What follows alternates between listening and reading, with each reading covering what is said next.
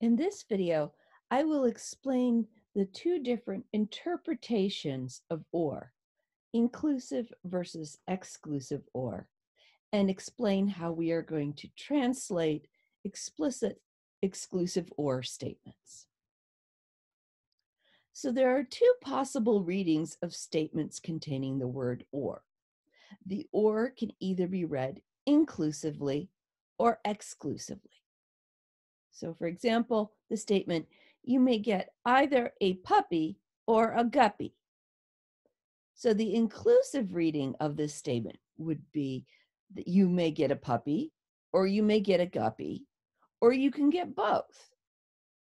Whereas the exclusive reading says you may get a puppy or you may get a guppy, but you can't get both. So in logic, we always treat or as inclusive. So if you see the statement P or Q, you will always give it the inclusive reading.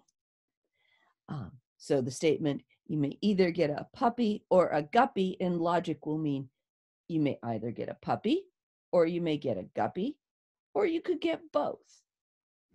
If we need to give a statement an exclusive reading, we can always do so by tacking the phrase but not both onto the end of the statement.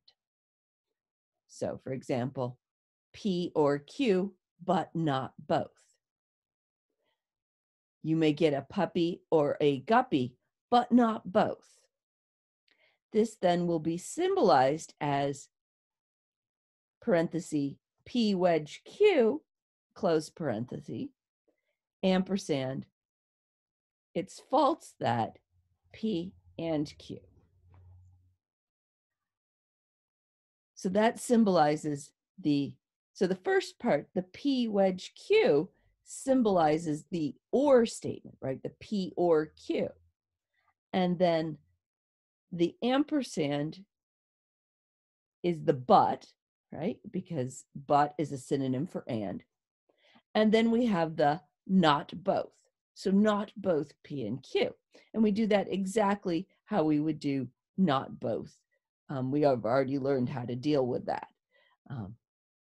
So not both P and Q is saying it's false that you can have both P and Q.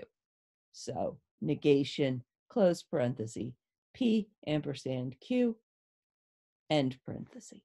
So whenever you see a statement of the form P or Q, but not both, that is an explicit exclusive or, and we're going to translate it exactly as we have here. You're going to translate it as